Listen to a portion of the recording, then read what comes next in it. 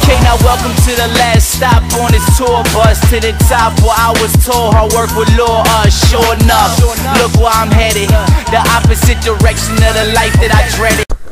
Yo YouTube, what's up? I'm Tim, he is AC. This is a Cash Killer and AC Sports Report. Your town, your team, your Philadelphia Phillies are the 2011 National League East champions 5 years in a row.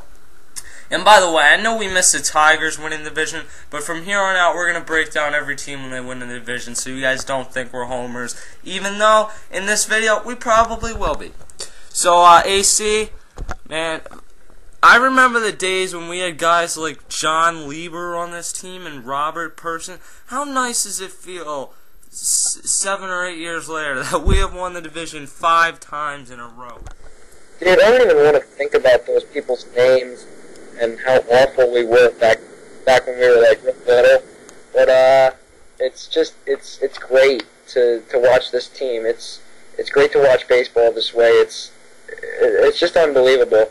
5 straight. I mean, that's a great accomplishment, no matter any way you slice it, because the division championship in baseball is like it's a huge deal, and people who watch baseball understand that. But like people who don't watch baseball, they don't understand how big of a deal it actually is. And to win 5 straight, I mean, your front office and your players and your fans got to be, they got to be great, and everything is just awesome this year.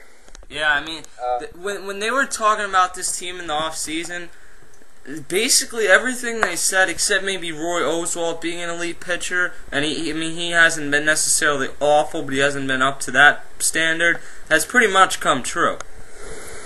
Yeah, I mean, everyone was talking about, oh, maybe the pitching staff isn't going to live up to expectations. Well, it's surpassed expectations at this point. Yeah, it pretty much did. To have two pitchers with an ERA under 2.35 and one with an ERA at like 2.70, I think you're in pretty good shape. Looking towards the playoffs, it's World Series or bust for a team that has Halladay, Hamels, Lee, and either Oswald or Worley, and then you got a lineup that features Chase Utley, Jimmy Rollins, Ryan Howard, Hunter Pence, Carlos Ruiz, hopefully John Mayberry over Raul Ibanez, Shane Victorino. He did hit a grand slam tonight, and that was boss. Yeah, that was boss. He has his moments, and I'm a fair weather Raul Ibanez fan, and I was at that moment. But man, it feels great to be a Phillies fan right now. I really do feel bad for the people who are in the other situations.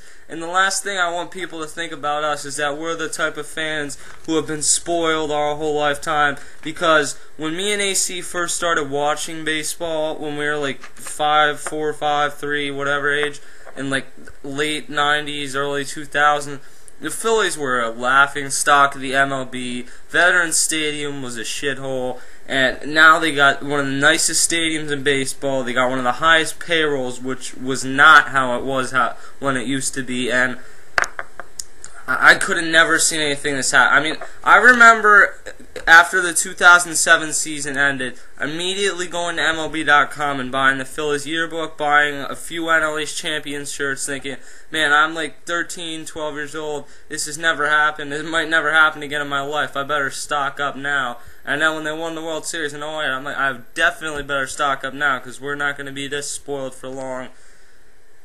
3, 4, 5 years later, and the Phillies continue to make these runs. It's just incredible, and if you're a Phillies fan or a fan of a team that is in one of these tremendous runs, you cannot afford to miss games or anything like that, because you might never get anything better than what you're getting now. It's important. It's an important time.